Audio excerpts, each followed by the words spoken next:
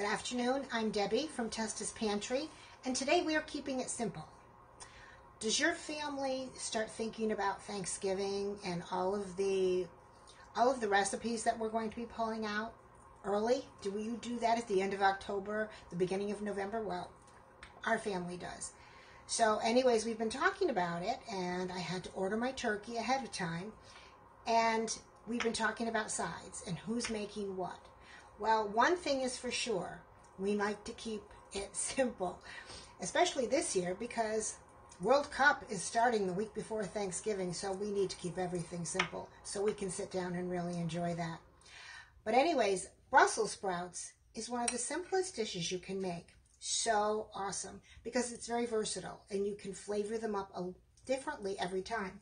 I got this stock at the farmer's market last week, and I pulled off all of the Brussels sprouts, and I have some in the oven now that I've done just with a little bit of olive oil and some salt.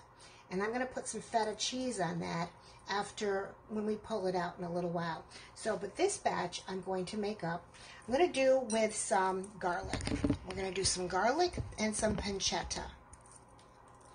So here's our garlic, and I want to mince it. I don't like it to be too large, and we want to make sure that it gets nice and crispy. Actually, the crispy leaves of the sprouts, when they fall off, as you clean them, you have little pieces like that. My grandchildren call them Brussels sprout chips, and they love the chips when they get nice and crispy. So anyways, we are going to put some of this garlic in, and that's going to get crispy as well. And we're also, in this batch, going to use a little bit of pancetta. Pancetta makes a really nice accompaniment to Brussels sprouts. The fat renders very nicely, but you can do it vegetarian without using the pancetta, like the one in the oven right now. So I'm going to use a half of a container, so that's about 4 ounces of pancetta and 2 cloves of garlic. And I'm going to mix it with about 2-3 tablespoons of our Nocellara EVOO. This Nocellara is buttery but pungent, and it is from Sicily. And it's all of our olive oils are single grove grown, which means that they're not blends of extra virgin olive oil. They are just one variety.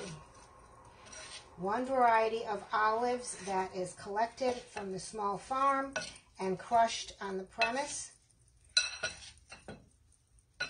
And I don't know if you knew this, but this is something new that I've been learning, because all olive oils are now mechanically extracted. They are all first cold pressed. They are not heat pressed. A heat pressed oil is a refined oil, and these are not refined. Okay, so this is ready to go on. It's about a tablespoon of salt, our Nocellara EVOO, and 2 cloves of garlic minced, and 4 ounces of pancetta. So we're going to put that on the tray over here and spread it out so that it's all in a single layer.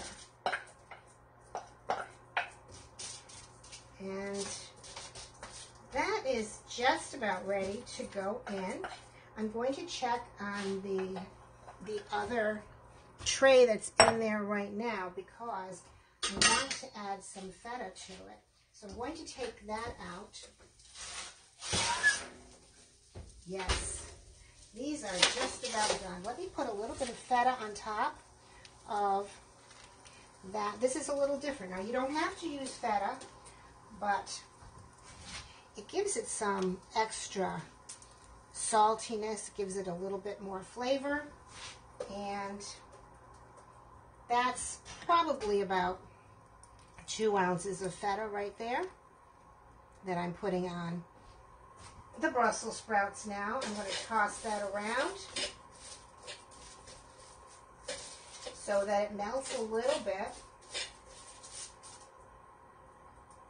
Put the other one in the oven.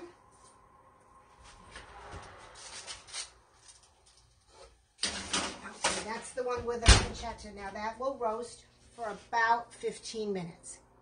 It doesn't take that long. It takes about 15 minutes. So let's put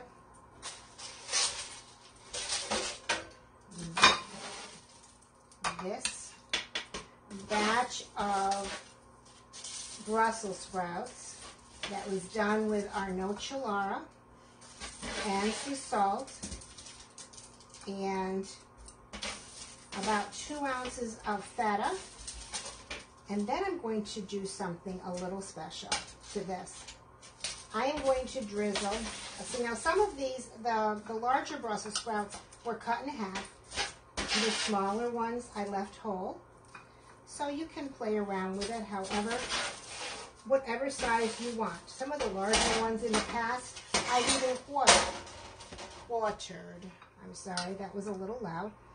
All right, I'm going to take now our Balsamico di Modena IGP Oro.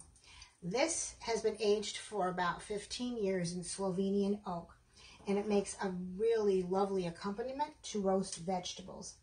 So we're going to drizzle that. It's almost like a glaze, it's so thick, but nothing has been added to this. It's just aged grapes at the asciutto. All right, doesn't that look beautiful?